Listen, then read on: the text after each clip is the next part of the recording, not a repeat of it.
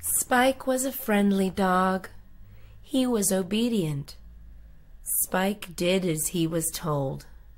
He only barked when threatened. He never bit anybody. Spike liked to play catch. Spike ran after the ball when it was thrown.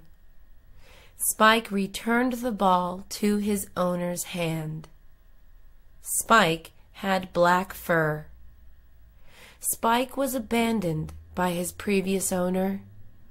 He was found by a boy.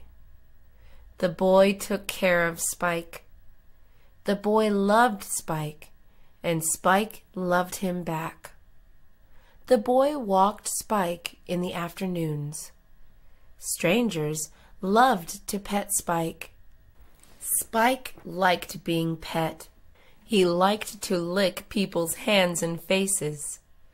"Who's a good boy?" strangers said to Spike. Spike would get excited and jump around. Spike was the perfect dog.